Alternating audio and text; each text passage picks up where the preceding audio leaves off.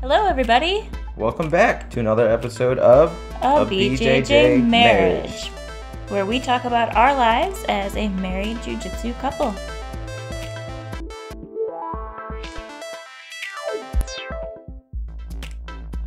Woo! Look at us. Yeah, we're back. We're doing it. It's been a while. Cheers. Yes. Cheers. Episode 83 with your hosts, Nick and Brittany Lee. Yes. We realize it has been a very long time. Our last episode, episode 82, was about my competition, which was a very long time ago. Wow. Time kind of flies. Yeah. When you're having fun doing jiu-jitsu. Yeah, we've been training a lot. Yes. Just because we haven't been talking about it publicly does not mean that we have not been training. Have we only gone to one seminar in that time? I don't know. We've done a lot. So was the camp in between that time? I know we were on a cruise. So let's see. The last tournament was on February 11th. So then that would mean February 12th is when we did our last episode. And then it was the camp. Yes. So we said we were missing that weekend. And then we were on vacation. The next 2 Sundays, we were gone on vacation. So we didn't get to do that. And then we didn't do a ship episode. No, we thought about it. But then 2 Sundays ago, I had a women's only open mat. So and it was daylight savings time. So we kind of just ran out of time that day. Sure. And then last week, we just didn't feel like it. Like, we just straight up didn't feel like it. So, yeah. We slept in a little bit. I'm making excuses, but we're here. We're back now. Yeah, that's okay. Episode 83. So, rocking and rolling. Yeah, so we did one seminar and one camp in between that time. Mm-hmm. So we learned a lot of jiu-jitsu since our last episode. And a 9-day vacation. And then, yep. We also did jiu-jitsu on the ship. Yeah. Yeah, we did. Oh my gosh. Wow. It feels like forever ago. It kind of was forever. Time flies, like I said. Yeah. So let's back it up. Let's go to the Gentle Light Lifestyle Camp. It was in February. Yep. Wow. It's always in February. He does one at Labor Day. Josh Janis does a Gentle Light Lifestyle Camp during Labor Day. And then also a February winter camp as well. So this last one, we got Did you just say... Wait, what did you just say? Did you say a winter camp and a winter camp? I think I did. I meant a Memorial Day camp and a February winter camp. When's Memorial Day? Labor Day. Wow. I need more coffee. Wait a second. Labor Day. Labor Day in September. Okay. A fall camp and a winter camp. There we go. Is that what you're trying to say? Yeah. I was listening and I was like, wait a second. So was everyone else. And they were like, wait, what? But so we had winter camp. Winter camp in February. Not Memorial Day. Oh, jeez. And it was at White Lotus in Milwaukee, Wisconsin. And we got to learn from a bunch of different people this time, actually. Yes. It was black belts from all over the country, which was really cool. Yes. Mostly Arizona. Not mostly. I mean, Rich is from Jersey. Yeah, he doesn't count. What? I'm just kidding.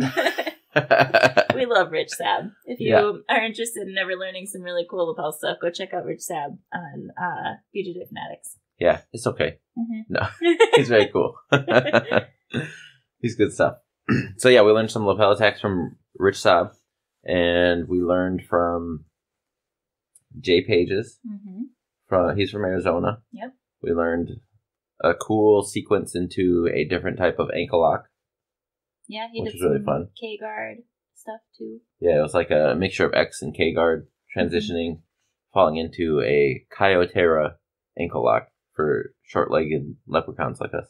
For those of you who don't know what that is, don't feel bad. I don't either, and I was there. That's fine. And then we learned chain passing from Samantha Courier.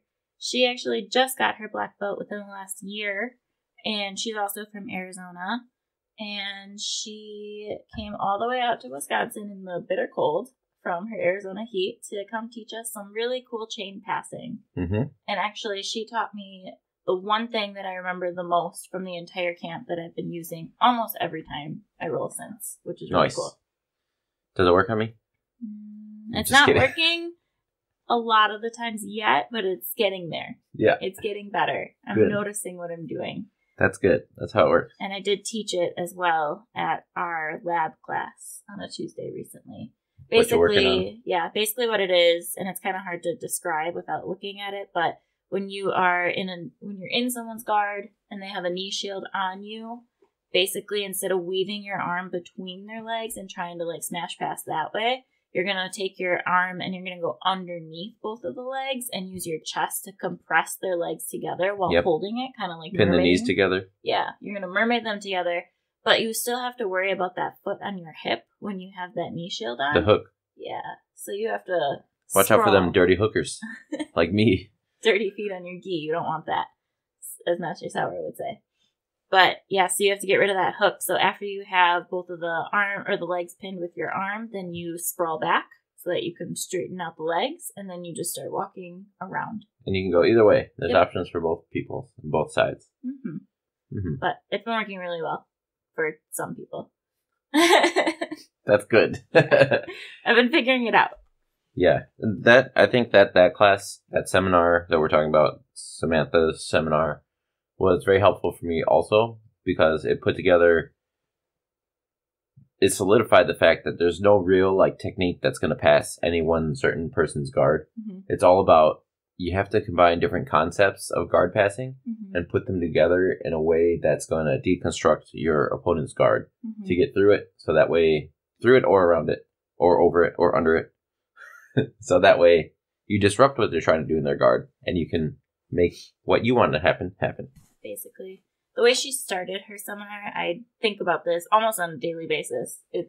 I just loved her personality and the way that she explained things. Like, she was just so fun and lighthearted, and like you could just tell that she was a goofy personality outside of the gym. And the way she started her seminar was, she was like, so I don't know if you guys have realized, but like, people are really fucking good at jujitsu. And just the way she said it, I was like, yeah, they really are. Wow. Profound. So you could just tell that kind of set the tone of the whole day. And she just did a really good job explaining things and going through it. And she's about my size. Like, she's probably like a 140, 150 black belt female. And as a black belt, she's been around for a while. She's been doing it for a long time. She's seen a lot of different ways and how the culture is kind of adjusted throughout the years. And so people used to not be as good at jiu-jitsu as they are now 20 years ago, because they didn't have the resources to study it the way we've talked about now. That. Yeah. The sport is evolving. Yes. So just the way she said it was really funny. And I just really liked her whole mentality on it of just, you're not going to beat everyone with the same move. You got to figure out a move that works for you and how to adjust it to everyone that you're working with, is basically how she went along. And she didn't really teach us a whole lot of new things. She just taught like more mindset and changing your perspective on who you're rolling with. Mm-hmm. So it was cool. Mm-hmm. I enjoyed it. Yeah. And you guys did Lake Michigan? Yeah, and Josh Janis taught a bunch of stuff too. Yeah, he taught some cool stuff. He was another black belt there. Yeah. Sometimes I feel like we take that for granted. Yeah. That's just Josh. It's just Josh. He's just joshing around. Painless, precise jiu-jitsu. Yeah. Playful, painless, and precise jiu-jitsu. Yes. Yeah. That's what he says. Except he tricked me. Every time I roll with him, he always likes to tell me, he's like, hey, you should like put your hand here instead of where you're at. And I'm like, okay. And then he sweeps me or submits me with it. And I'm like, that's a dick move. And he's like, I don't know why you listen to me. I'm like, because you're a black belt. Of course I'm going to listen to you. I thought you were telling me to do something better, not worse. Oh, that's so funny. I feel like it validates me just a little bit, though, because then it's just like, oh, well, I was doing the right thing, and you tricked me, and you made me think I was doing the wrong thing, so you're just a jerk. I think he's just playing. Yeah. He's keeping it playful, you know. Mm-hmm. He doesn't talk to me when we roll. So, there might be a difference. That's okay, though. Yes. But yeah, camp was super fun. Outside of learning a bunch of jiu-jitsu, we went to the lake a couple times, built a fire on the beach, which I'm pretty sure is illegal. So please don't send us to the police. Anyways, yeah, that was super fun. I love going in the cold water and then coming to dry off next to a nice hot fire. Yeah. That's always super fun. I didn't go in, but yeah, the fire was nice. Yeah, the fire was nice. And it's always fun going to jiu-jitsu camps to meet a bunch of new people. We met a bunch of new people. Yeah. For sure. Yeah. We had a game night, and that was so much fun. This was at the gym. So we had the seminar all day. We went to the lake. Everybody went to get dinner. We came back, and we had a game night with everybody at camp. And somebody had mentioned Magic cards, Magic the Gathering. And I have a bunch of Magic the Gathering cards in my basement. It's right over there.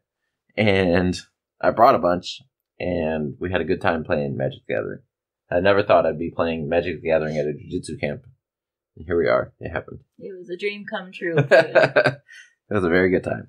No, it was a really great night. I really loved the game night because it was just a good bonding experience for all of us. She didn't play Magic. No. And I played What Do You Meme, though. And I was playing with some people who had been a little under the influence. And when you're playing What Do You Meme, it's already a hilarious game, but it's even more funny when they can't stop laughing. Yep. Nothing. Drugs. Wow. Jesus. Yeah, please do not send this to the police. It was so funny. It's a bad podcast. People were just dying laughing. It was it was awesome. Drugs. Wow. Okay. So anyway. Oh, we went sledding too. We did go sledding. Yeah, we went snow tubing it's called The Rock here in Milwaukee. And it's just a really cool area where they have snowboarding and skiing, but then off to the other side of is it a park? It's a complex. Yeah, a complex, sure. But they have snow tubing as well, which was super cool. So we went as a giant group, and actually the employees told us that it was the largest group that they had ever seen together at one time. And we're like, yeah, because we're awesome. Yeah, we are. Yeah, but we learned a bunch of cool jiu-jitsu there. Mm-hmm. Then we went on a cruise. We did. We went to the Caribbean. We rested our bodies for like a whole 9 days. Yeah. And I was all excited because I was like, ooh, maybe like my knees will heal. They didn't. 9 days was not enough. But, oh well. Yeah. I feel like we got some really good rest and relaxation for our bodies. Yeah. It was a nice change of pace for us because we're so used to going that it was really nice to just lay down and not have to be anywhere. We did think about rolling. We tried to roll, but there was really nowhere to roll. So for anyone who has ever been... We did roll. We rolled once. Anyone who's ever been on a cruise, you know how small your rooms are. It's called a stateroom. And it's really just like a bathroom that's maybe, 4 feet big. And... like 4 square feet? Yeah. Yeah. And then you have a room that has a bed, a closet, and a little mini couch. And that's it. That's your whole room. So you don't have like anywhere really to move. No room for activities. No. And so we were just like, okay, well, we can't roll in the stateroom. So we went to the gym that they have on the ship. And we did find some mats that they had. But they were like just yoga mats. Yeah. They didn't seem great for rolling. So we did not do that either. But we did roll on the top deck a little bit. Nick actually did some solo drills. Yeah, some solo drills with the water in the background that I'm sure he's really eager to post about. Oh yeah, I forgot about that. It's on my list. We didn't post about our trip at all, actually. And yeah, so we were on the top deck with the water and the sun, and we just rolled around a little bit. But it's like kind of like, it's not concrete. It's almost like a playground, at a gym. Yeah. Where it's like solid, but almost a little rubbery. Yeah. But not like slippery or rough. Yeah. It's really somewhere hard. in between. Yep. So we rolled on that, and it was just very uncomfortable. I didn't really enjoy it quite at all. Well, that's because you were on bottom. And I was on a dress. I was wearing my sundress. Maybe you should learn how to get on top. I was wearing a sundress. And we were rolling around, and there's this group of girls, probably 15, 16 years old, and they walked past us, and they were like, "Get him, girl!" And then they just kept walking. That was entertaining. Yeah, it was a good time. I could definitely see eyes staring at us from, all over the ship. But that's fine. They were wondering if there was a problem or not. Mm-hmm. I think they were wondering if I was actually being attacked or not. Yeah. It's probably pretty terrifying for people who don't know what's going on, and then you're sitting on the top deck of a 17-story ship. And then you see us trading leg lock positions. And you're like, that doesn't look like a bad thing, but also it looks very weird. Yeah. Yep. Mm-hmm. But we did say that we should work on board of a cruise ship and teach jiu-jitsu and self-defense classes, because that would be an awesome job. Yes. I wonder how many people would come. I think self-defense classes would build a lot. I think a lot of women would read that and they would actually show up. Maybe. Out of the 6,000 people on the ship? Mm-hmm. People showed up for napkin decorating. So I'm pretty sure they'd show up for self-defense. Weirdos. They're looking for anything to do on the cruise ship. Right? Yeah. But, so yeah, that was our trip. And so we left on a Saturday. So that took up the next Sunday while we were getting ready to board. And then the following Sunday when we were coming home. So that was now 2 more Sundays. And then the Sunday after that was a women's only open mat at a gym in Milwaukee called Crossover. And that was... I didn't get to go. No, sorry. That's fun. That's just part of our monthly rotating women's open mat that we have at a different gym every month. So last month was at Crossover. This coming month, which is actually a week from today, April 2nd, it's going to be at Nova in Oak Creek. So if you're in the Milwaukee area or somewhere around there and you feel like making a drive, like sweeps ladies, they like to drive 3 hours for these, which I love. I love seeing them. It's fantastic. I just love the dedication because they literally drive 3 hours once a month for these things.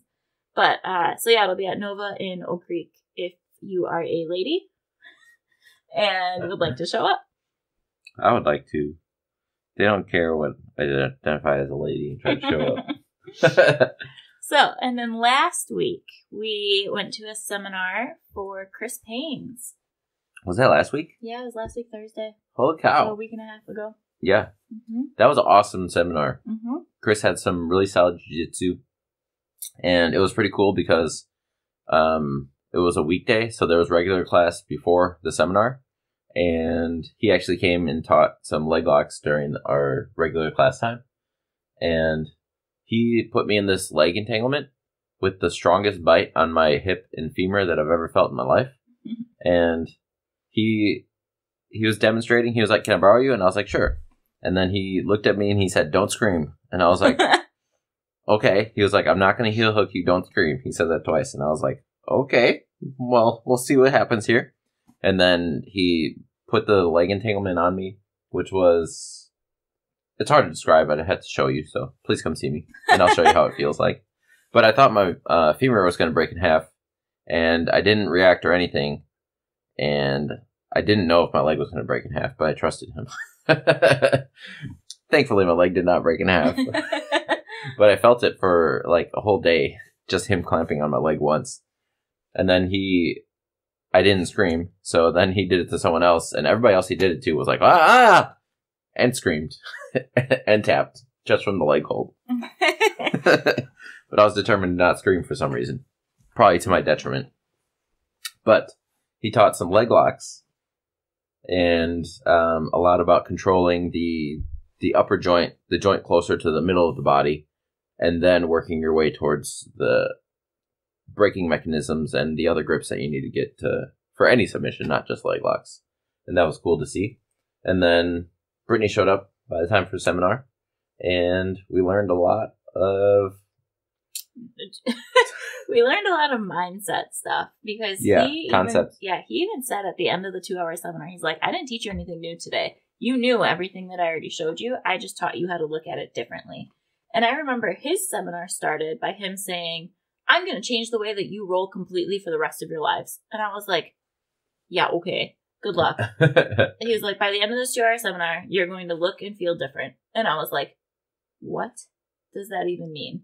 And I totally didn't believe him. I'm like, no, I'm totally set. Like, where I'm at, I'm good with where I'm going. I'm a blue belt. I know jiu-jitsu. But I was like, there's no way this dude is going to completely change my mindset on jiu-jitsu in 2 hours. Like, there's just no way. Like, yeah, he'll teach me new things that I'll probably take away from it, just like I do every seminar. But I was like, no way. And, yeah, go to a Chris Payne seminar. He'll change the way that you think about jiu-jitsu for the rest of your life. Oh, yes. Yeah, that was pretty cool. He talked about how when we're rolling in the gym, especially if people are preparing for competition, somebody will hit a sweep, and you, as a guard passer or something, if you know that it was a good sweep, a lot of times you'll accept the sweep and then start working bottom position. Mm-hmm. But the main takeaway from that is, no, if you have the chance to get up, like once your hip hits the ground, you still have that chance to bounce up and at least get to a knee and start building back up, or getting to turtle, or working up to getting back to standing or guard passing. But there's a lot of times where we will accept going to the bottom position where we really could have fought much harder to not get on the bottom position. Because in any competition setting, we're giving up points. In MMA, if you're on the bottom, you're more than likely, it's harder to work on the bottom than it is to work in top position. And you get striked and elbowed and everything from the bottom. And in self-defense, the bottom is the worst place to be, just in general. Most of the times, whenever you have to defend yourself, you're not going to be on mats either. So why would you ever want to be on your back on concrete? Yeah, exactly. Sounds terrible. I mean, we did it on rubber concrete, and that was very uncomfortable. Yes. And when I teach like city champs classes, a lot of it is self-defense for the kids.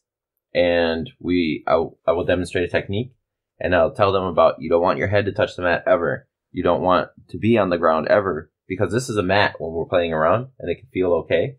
But like, imagine if this was concrete, and you did a forward roll, and you led with your forehead. How would that feel? And then they're always like, ow. I don't think that would feel good. No. And it's like, no, don't let your head touch the ground ever. Right. Yeah, so something that I took away from that, because I play on my back quite a lot just because it's jiu-jitsu and you have a guard, and that's kind of what we're taught from your first day at class, is how to use your guard effectively. Yes, and let's be fair, you're a smaller body type than most people you grapple against. Yes. So I wouldn't even say comfortable on my back, because obviously people can pass my guard, but like I, for lack of a better word, do feel comfortable on my back. And comfortable also, and safe. Yes. And also because I have terrible knees. Like, I cannot put pressure on my knees very much at all before they give out. So I play a lot on my back, and if I do get on top, it's typically not both knees on the ground at once. Like, if I'm in turtle, I have to pay attention to where I'm putting my weight on my knees. And if I'm in mount, I only have one knee on the ground, and it's just like, my knees are terrible. So back is very comfortable for me.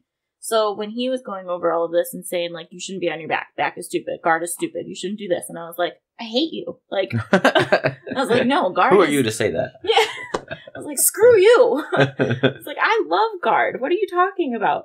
And the way that he got it through to me, though, is, as someone who is a guard player, who loves playing guard and can't be on my knees, the way that he got through to me was by saying and comparing it to every single thing ever before jiu-jitsu. So, like Nick was saying, in any self-defense scenario, if you're on your back, it's terrible. In any MMA situation, if you're on your back, it's probably not good for you.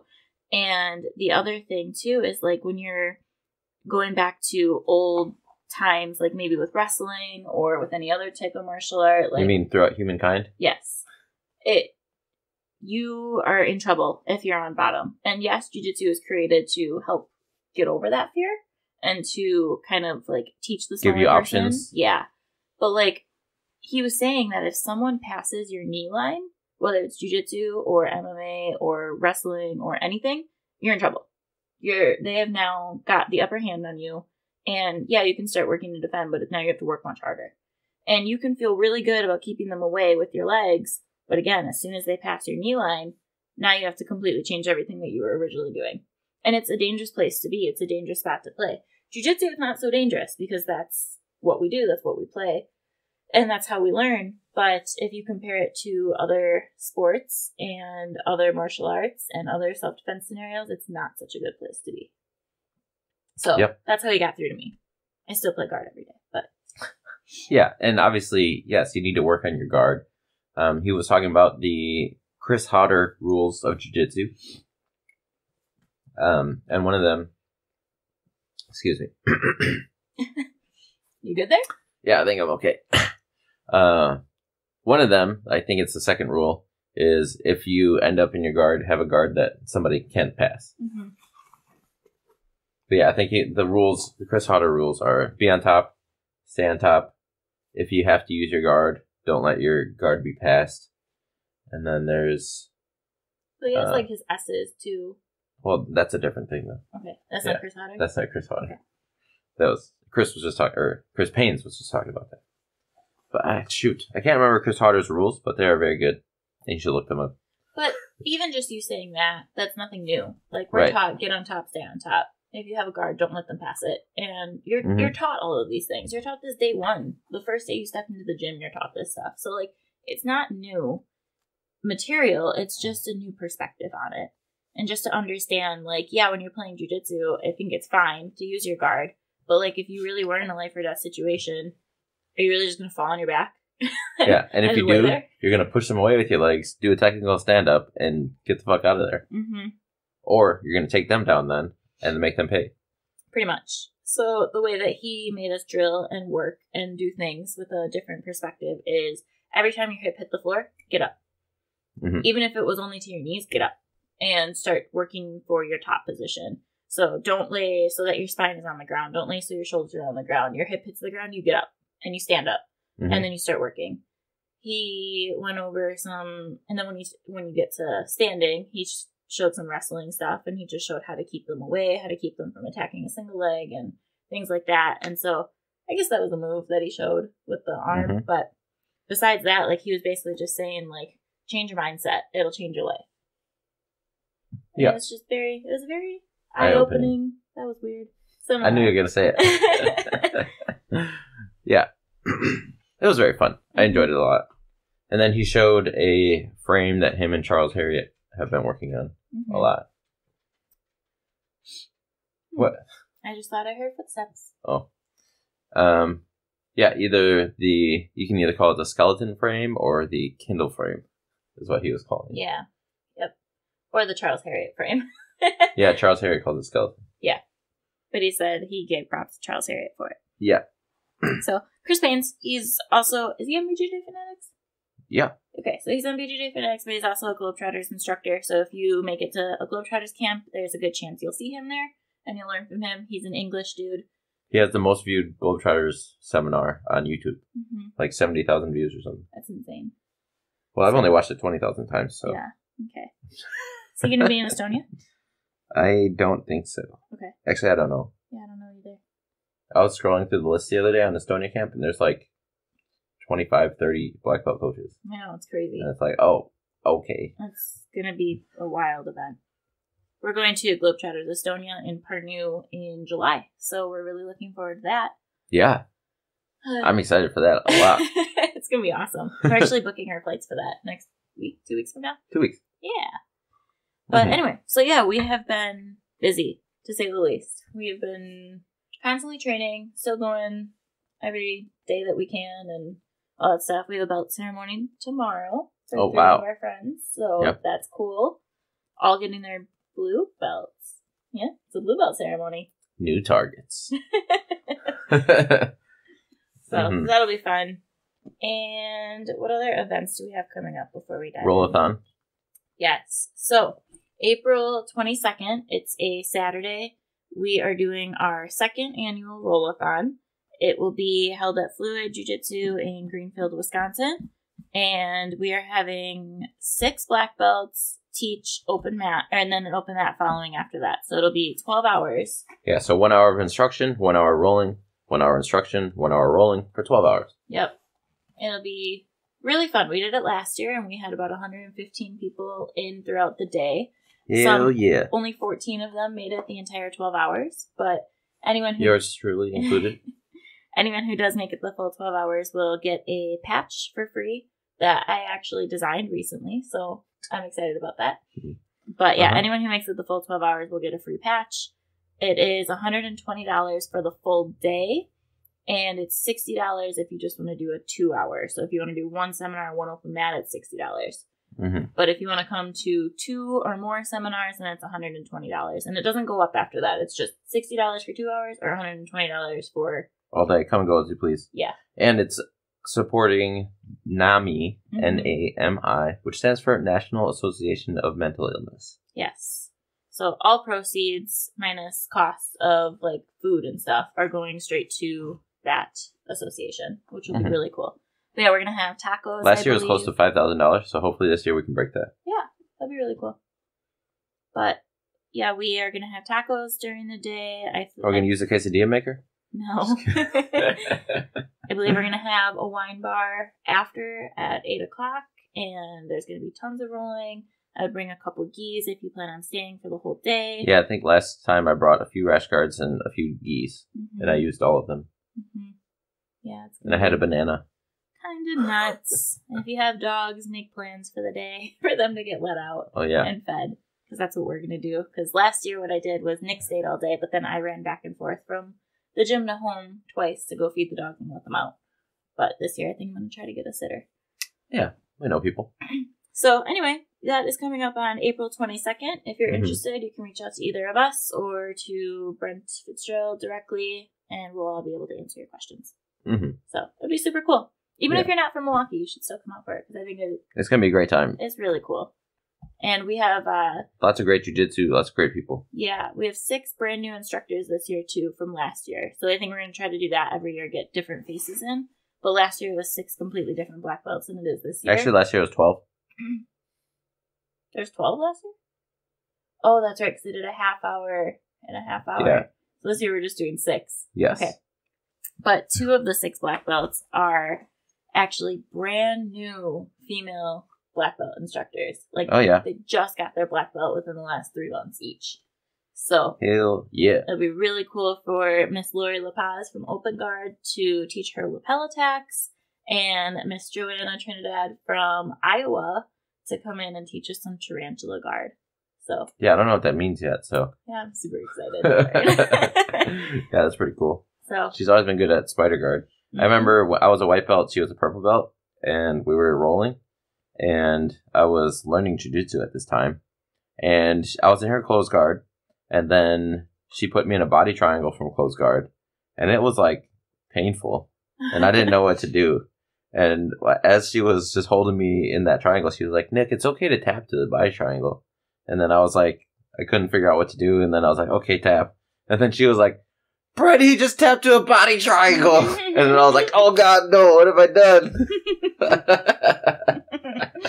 So, yeah, I learned that she was just giving me shit. Kind of like Josh is to me. Yeah. So, yeah, that was not supposed to happen. And then, yeah. So here we are. Yeah.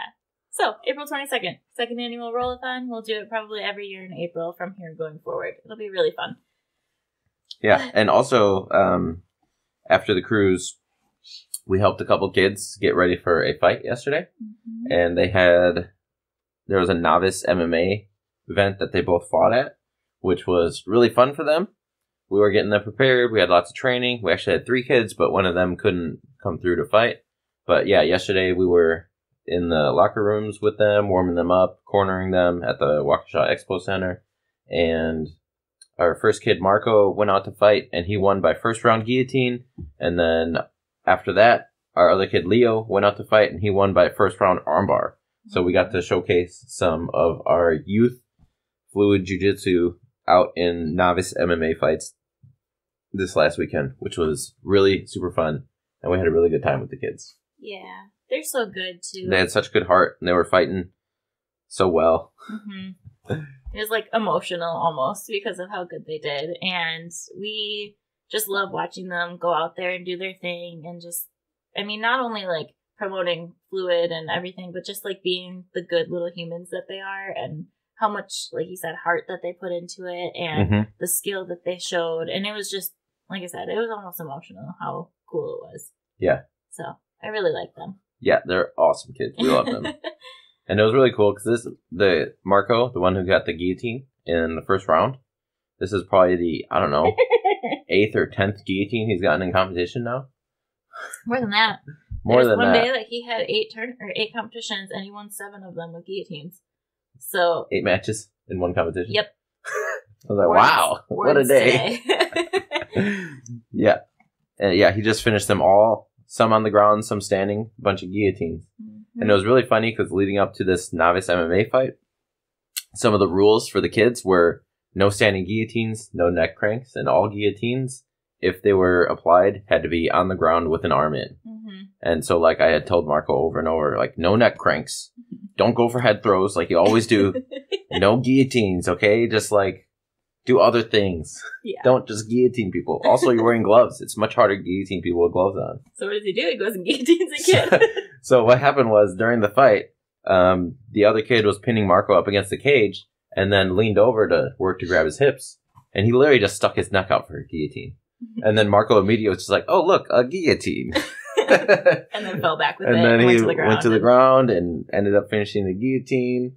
And it was like, oh my God, look at this kid again going for the guillotine. But it was like the best opportunity for him to go for a guillotine. So like, you can't be really that mad. And he followed the rules that I told him over and over. Got to keep an arm in, got to go to the ground. And he literally did that exactly in that sequence. He was like, guillotine? Where's the arm? There's the arm. Okay, take him down. Okay. Now I'm okay, guillotine.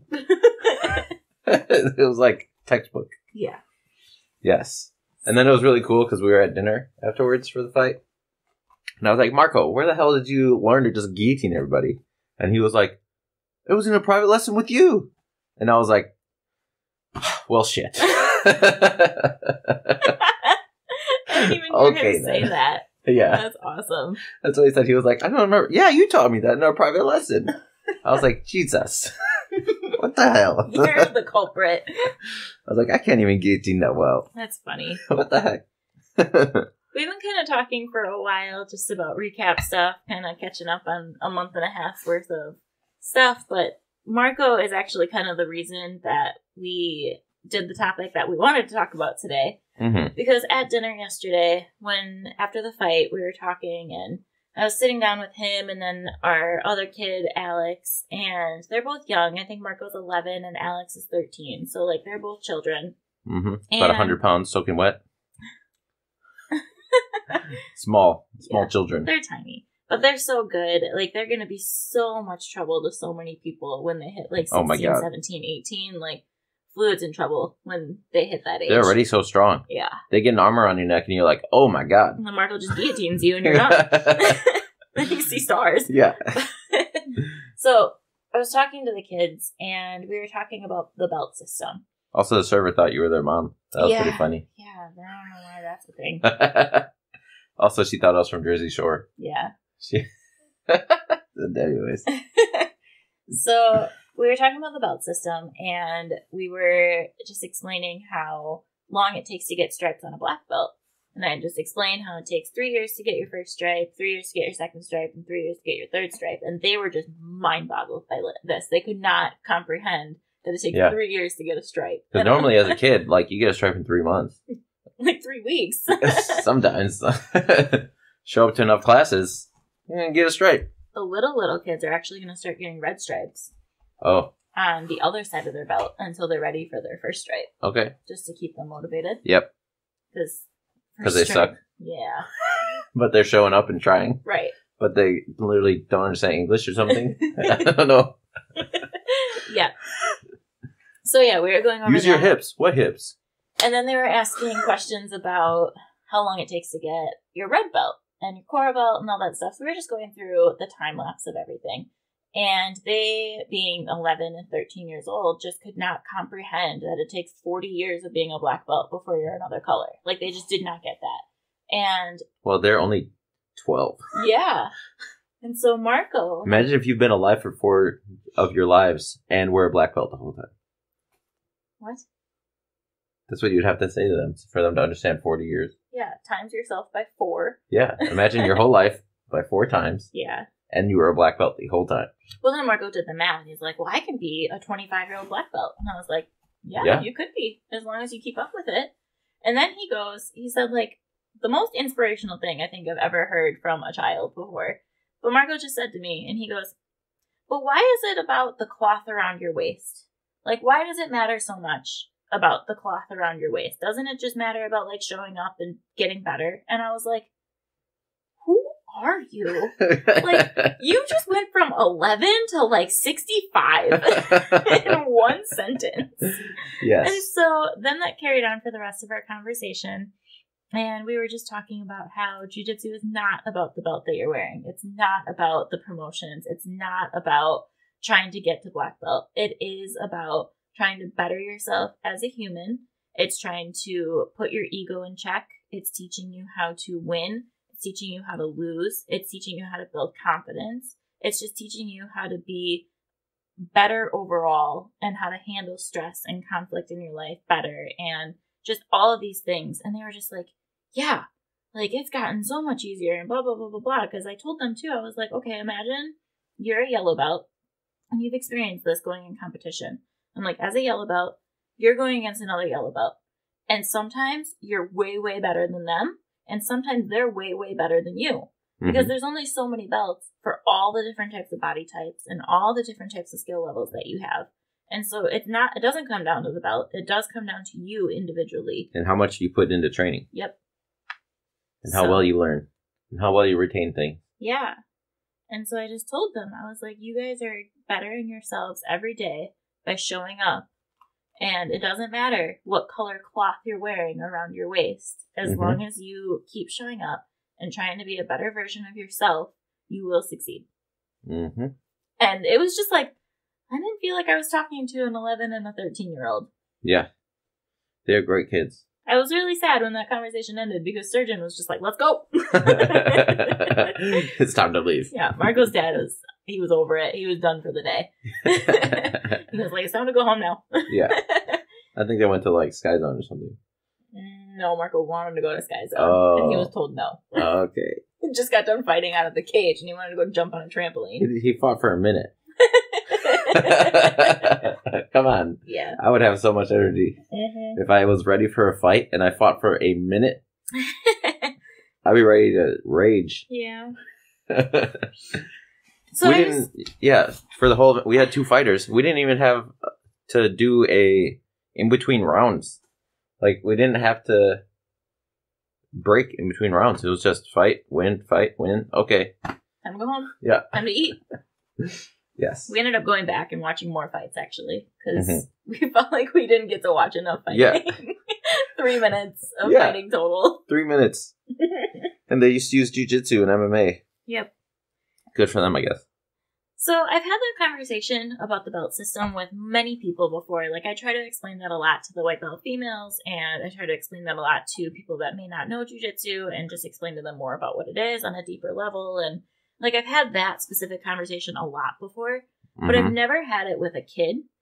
And it was very, like, inspiring for me, I think, to see them so interested in, like, actually understanding and having this conversation with me, because it was like so when you are talking to a child, and granted, Alex and Marco are a little bit older, so it's easier to have conversations with them. But when you're talking to a 5-year-old, you have to explain everything. You have to say every single word with the exact intention that you mean it, and you can't... You mean they're little and they can't read between the lines? Right. So, like, you have to be very black and white. Like when you're trying to tell me how to cook something. Yes. But, like, when I was talking to those kids about the belt system, like, I wasn't being very black and white. We were just talking as a deeper, wider spectrum on everything. And the fact that they were getting it was just so cool. Like, I wasn't talking to a 5-year-old. And, like, we always say when you're teaching jiu-jitsu, teach it like you're teaching it to a 5-year-old. Like, you want to explain everything. And just the fact that they were understanding the deeper meaning of jiu-jitsu without, like, me spelling it out for them. I don't know, it was just really cool. It was a really cool moment for me.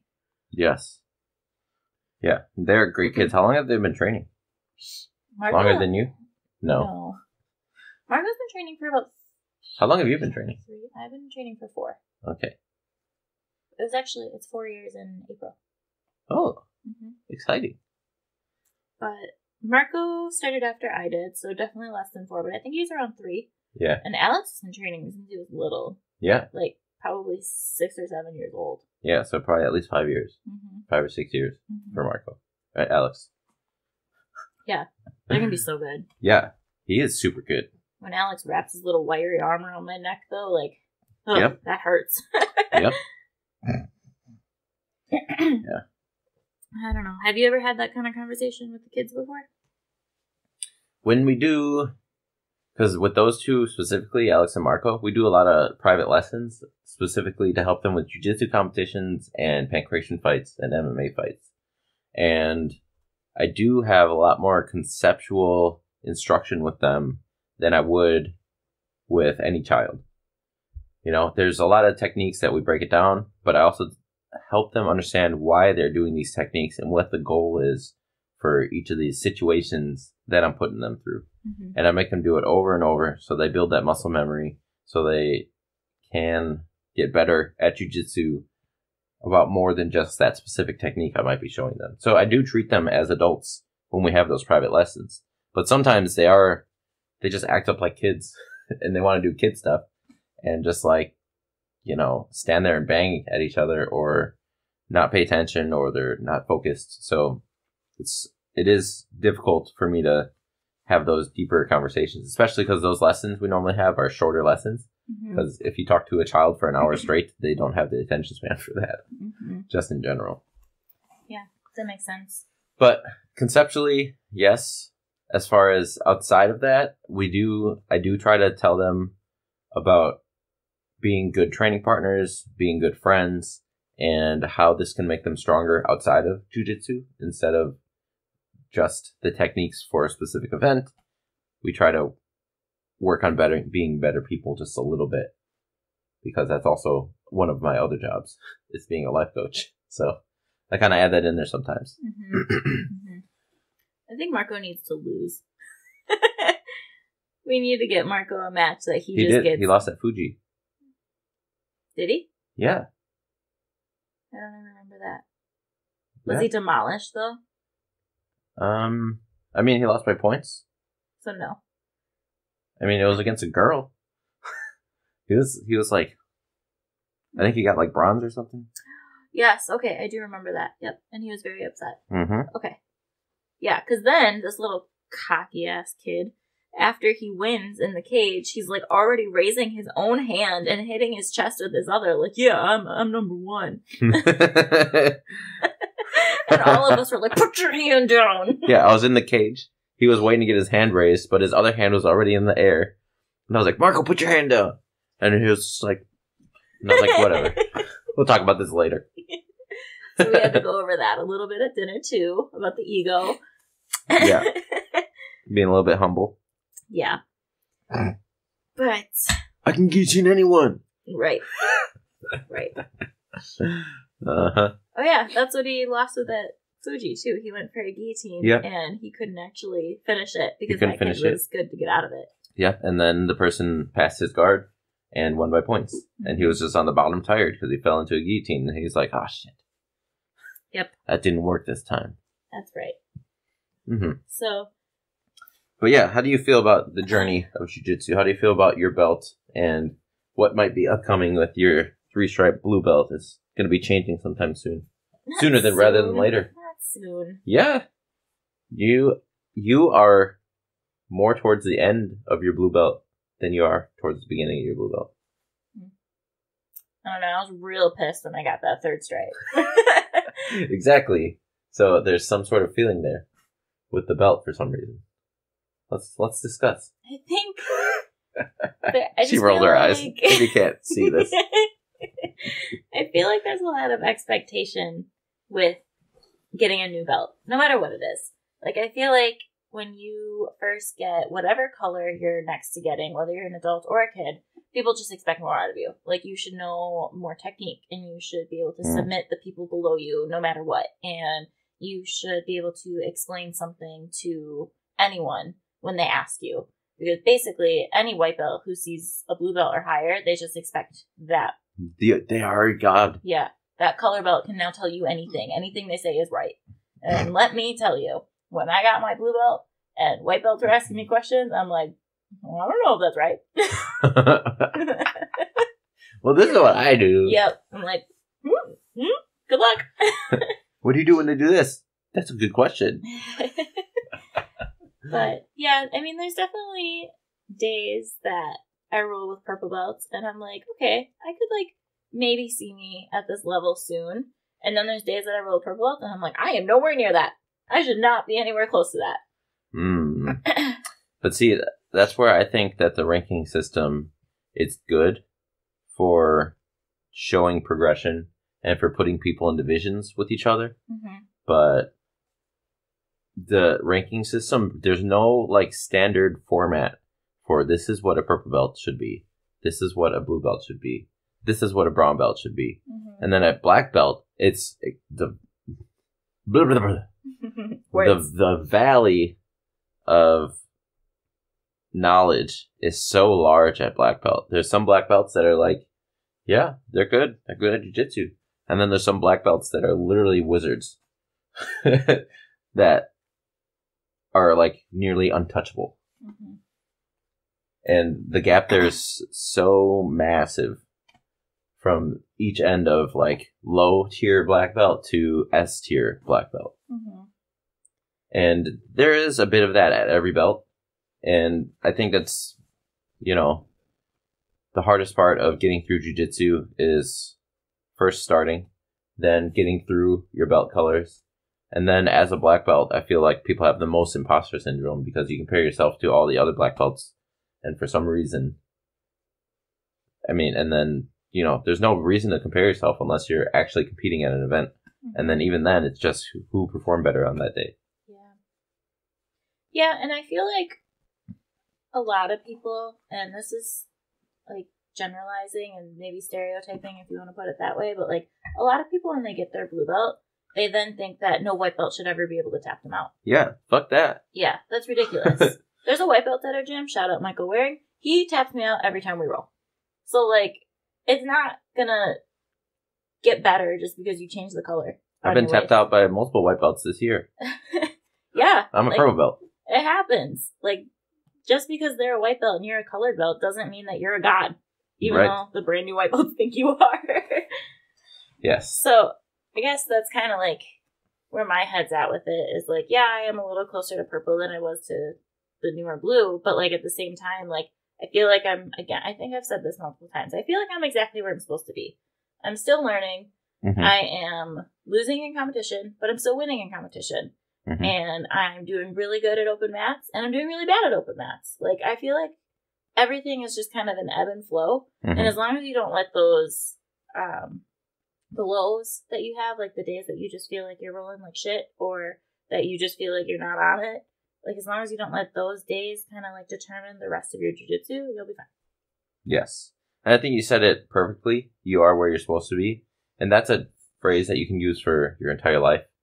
You are where you're supposed to be. Mm-hmm. And ultimately, like, the view you have on your own belt and the view you have on other people's belts, it's through your own lens and your own perspective. Mm-hmm. And it's up to you to decide if it even matters what rank you have.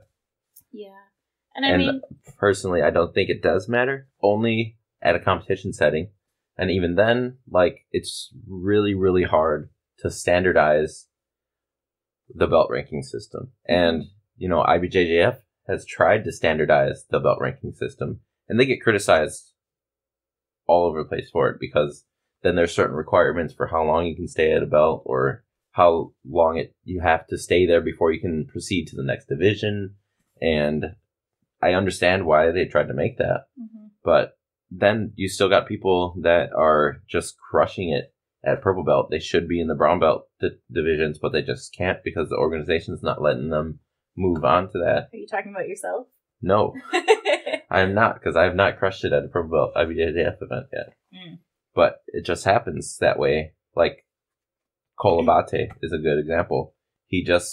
Pans is going on right now in Florida, and this is his first brown belt Pans, and he was crushing all the purple belt divisions. This is his first brown belt Pans. He won gold.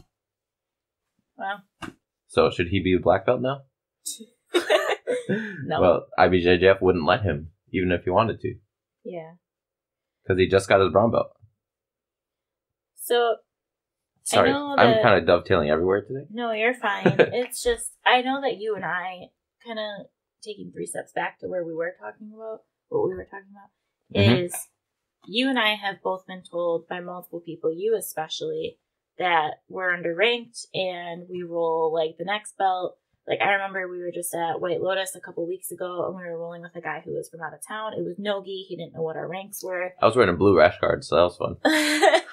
But he found out that I was a blue belt, and he was like, there's no way you're a blue belt. He's like, you roll like a purple belt. And he was like, and your husband, he rolls like a brown belt. And I was just like, thank you. Like, I don't know what else to say to that. But, I mean, I know I've been told a few times that I roll like a purple belt. And I know you've been told lots of times that you roll like a brown belt or even a black belt to some people. And I don't really know what that means. Right. I've been trying to figure that out. Like, who are they to bestow belt ranks on us? Mm-hmm. Not saying anything bad against that person. No, right, not at all. He was a super fun role. Right. I don't even remember his name. But you don't know what either. M-name. But, yeah, it's just like, you said there really is no, like, rule book of what you're supposed to be. There's no standardized. Yeah.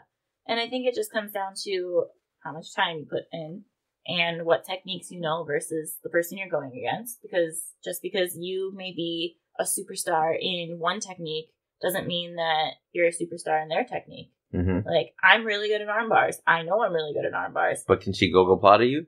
Probably not. Yes.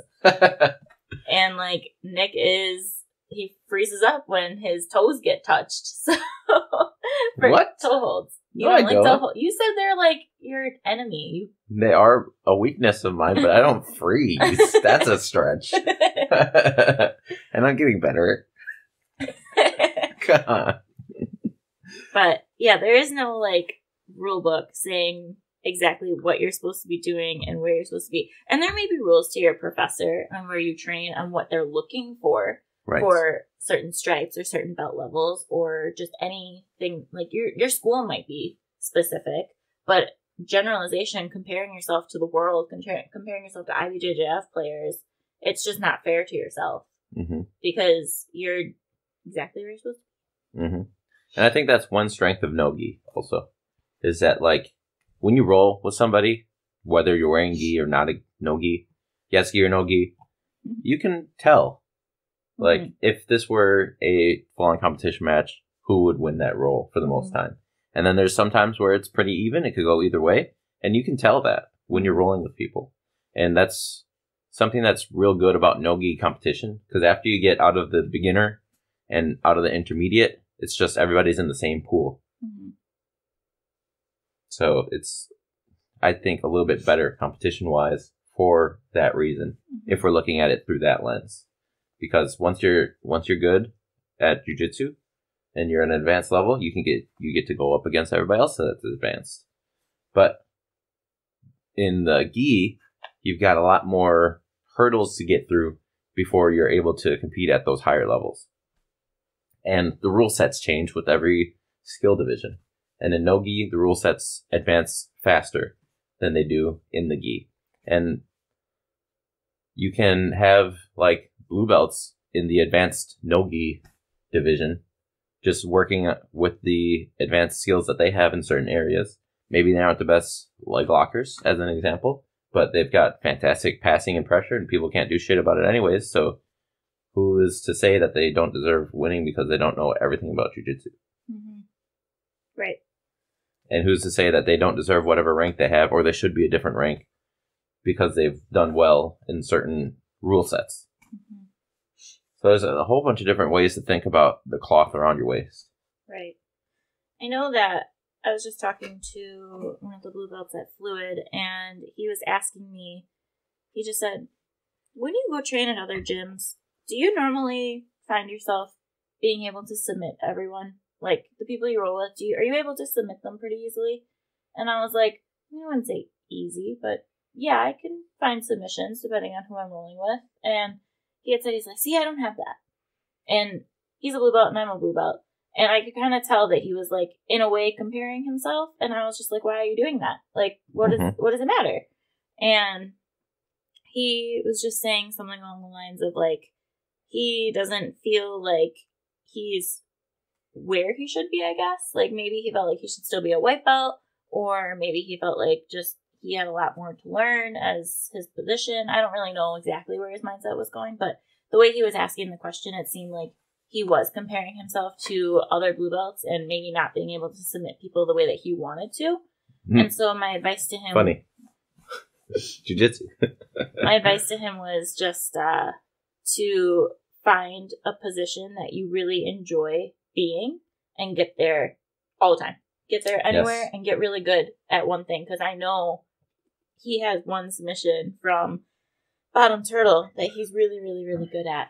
Because he's caught me in it quite a few times. And I actually don't put my hand there anymore because I know he's going to do it. But that's just a spot that he's really good. And he's like, oh yeah, I know I can catch people there. And I'm like, see? So get better at it. I was like, just get good, bro. I was like, if you know you're already good there, perfect it. Get the best there. Be the best person at the gym in that spot. Yeah. And then grow from there. And then my dad was in that conversation too. And my dad started saying, like, it's like a branch. Like, you find your one spot that you're good, and then you just keep evolving off of it. Mm-hmm. And so hopefully that helps him and his mindset a little bit. That's what I did with loop chokes at that beginning blue belt level. Mm-hmm. Like, end of white belt, beginning of blue belt. I was just like a loop choke fanatic. Mm-hmm. Every roll is just take the back loop choke, take the back loop choke. Every competition, take the back loop choke. Yeah. And I still do that sometimes. But you branched off of it. Yeah. And now you do mounted triangles instead of loop chokes. You mean rear triangles? Don't you do mounted too? Well, yeah, I do both. Yeah. Well, you started with mounted triangles, and then you changed them into rear triangles, and then you still like to do loop chokes every once in a while with the mounted triangle. And you're just like... What now? Yeah. Yeah. But, yeah. You know, on the flip side of cloths, it's really hard as an instructor to develop your standards on how you want to promote people. Mm-hmm. So I admire all of you coaches out there who are promoting people and making those tough decisions. Thank you for that. Mm-hmm. It's not easy. Mm-hmm. Especially with all the different body types. And I mean... Yep. And then keeping your own standards somehow with all the different types of people doing jiu-jitsu. Yeah. That's tough. And everyone starts as a white belt, which makes sense. But like at the same time, if you get... Actually, I was born a blue belt. If you get a D1 wrestler in See how she just ignored me? Because you keep it... Because if you get a D1 wrestler in your gym on the same day as an overweight individual who's never once done anything, any sort of physical activity in their life, like no working out, no martial art or anything, they're both starting as day one white belts. But the D1 wrestler is clearly going to have a little bit more of an upper hand just because of the background that they've had. Or somebody that came up through judo. Yeah. Or maybe somebody that just has really good body awareness because they were a gymnast or a break dancer. Right. So it's really hard to determine who gets promoted, especially if you do it just on time. Because if you're going to do it just on time, you're now going to give those two people a stripe on the same day in however many months you want to give a stripe out, whether it's 3 months, 6 months, a year. 3 weeks. Yeah. If you're a kid. Yeah.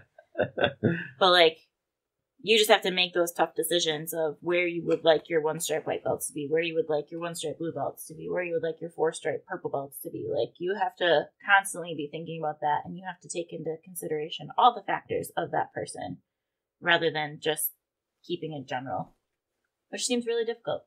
Yeah. So shout out to all the coaches out there making those tough decisions and promoting people. Yeah. And giving us discussions to talk about on if they deserve that belt or not. But yeah, I think that if you're at a gym that you trust your coach, you trust your training partners, and you're having a good time, you know, the rank is not that big of a deal unless your goal is to be a world-class competitor and you're trying to, I don't know, win all the best tournaments at every belt rank. But, like, that's a tough call. So you're going to have a tough time no matter where you are trying to do that. Right. But it's more than just about the cloth around your waist. Something like that. So thanks, Marco, for that. We'll give you credit to that when you're a 25-year-old black belt killing it. Yeah. We'll show you this podcast. Yeah, right. This podcast is sponsored by Marco Panic. When we were weighing in, because his first name is Marco, their last name is Panic. And the guy that was checking his weight, he was like, "Is your nickname I Will Not?" And then Marco was like, "What?" And I was like, "Get it, Marco? I will not panic." And he was like, "Oh." And I was like, "Good one, man." It's about cloth around your waist, but not that. things to work on. So. Yes. All right. I think that about does it for us today. So sorry it's been so long. We'll try to get back on a normal schedule now that life has calmed down a little bit. But we'll see. Yeah. When the time is right, we're exactly where we need to be when we need to be. Yeah, we don't get paid for this, so we do this just for fun. So, all right, we will talk to you guys later. Have a good week of training. Have a great day.